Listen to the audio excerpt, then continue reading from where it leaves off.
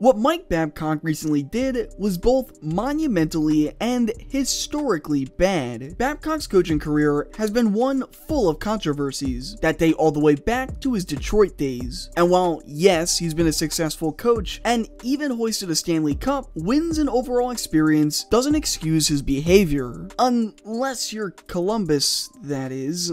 I am very disappointed. The last time we heard about Babcock prior to this season was way back before COVID, where after signing a massive 8-year deal to coach the Maple Leafs, he would get fired just 3 years in due to a report that came out about the way he treated young forward Mitch Marner. Babcock would tell Marner to rank his teammates in order of overall performance. Mitch assumed it was a weird request, but did so to avoid losing ice time. And despite Mike claiming it was going to be confidential, he would then go on to read Marner's list out loud in front of the entire Leafs dressing room. This came as a shock for some, but for those who previously worked for him, it was nothing out of the ordinary, as even before this incident, players like Johan Franzen, Mike Commodore, and Mike Modano had to face unfair consequences that affected their careers. I feel these are important to go over for context purposes, but especially one moment in particular. Commodore's incident involved Babcock claiming to the media that he came into practice out of shape. Despite that claim being false per the defenseman, it would ultimately go on to affect his career. Modano seems even worse and extremely distasteful, especially when you look at his games played. Modano finished his career playing in 1,499 games. The reason why he missed the 1,500 milestone by just a game is because Babcock made him a healthy scratch during the final game of both the regular season and what would be Modano's final game of his career. But no other incident may be worse than the Johan Franzen one, as Babcock not only went after younger players, but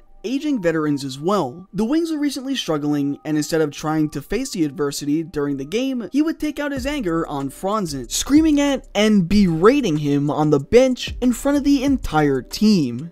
Franzen, recently struggling with injuries and depression, would completely break down, and this moment would eventually play a factor in his decision to retire. Babcock knew he could be hard on players who were more on the quieter side, and since most of the other scapegoats left out of frustration, he, for some reason, took everything out on Franzen. Wings defenseman Chris Chelios would describe the moment as one of the worst he's ever saw, and Franzen would state in a later interview that Babcock was both a terrible person and a bully. This leads us to his incident in Columbus, where reports would come out that Babcock was inviting players over for a one-on-one meeting and then would proceed to look at the photos on their phone. This, obviously, being an invasion of privacy and just plain weird, clearly rubbed most players the wrong way. And on the Spittin' Chicklets podcast, Paul Bissonnette would expose these accusations in full support of the players. The accusations ended up being completely true, and Babcock would get fired before even coaching a single game for the Jackets. Perhaps the only humorous thing to come out of all this is that Babcock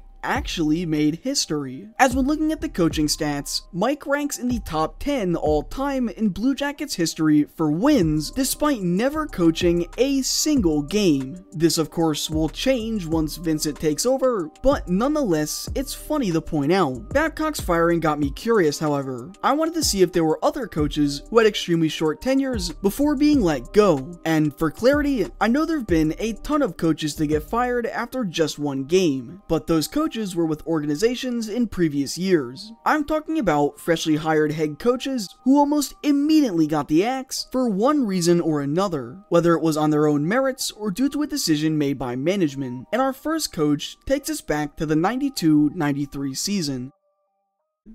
Bob Plager is a St. Louis Blues icon. On the ice, he was a feared, hard-nosed player who always gave 110%, but off of it, he was an enormous personality and described as being larger than life. He would be a part of the Blues organization for almost half a decade, serving in a handful of roles. After he retired from playing for the Blues, he would take a job in the front office, where he would be credited with developing the process of advanced scouting. Plager would also serve as vice president and director of players development, but would be moved around the organization again after winning a Turner Cup coaching the Rivermen in the IHL. Because of his coaching success, Plager would be named the head coach of the St. Louis Blues, and was tasked with the goal of getting them out of the second round. The only problem with this hiring, however, was that Plager was never really happy having to serve this new role. Because of this, he would only coach 11 games for the Blues before resigning to return to his vice presidential position. Originally, he was going to resign after coaching just 10 games. However, he agreed to stick around to coach the game versus the Pittsburgh Penguins. Why? Well, because the man behind the bench for the Penguins, Scotty Bowman, was a man Plager considered a mentor and thought very highly of him. Some may call it a storybook ending, as Plager's Blues would defeat Pittsburgh, allowing Bobby to walk away with a W over his longtime inspiration. Another man considered a franchise great would also try his hand at coaching, who, like Plager, also walked away on his own merits.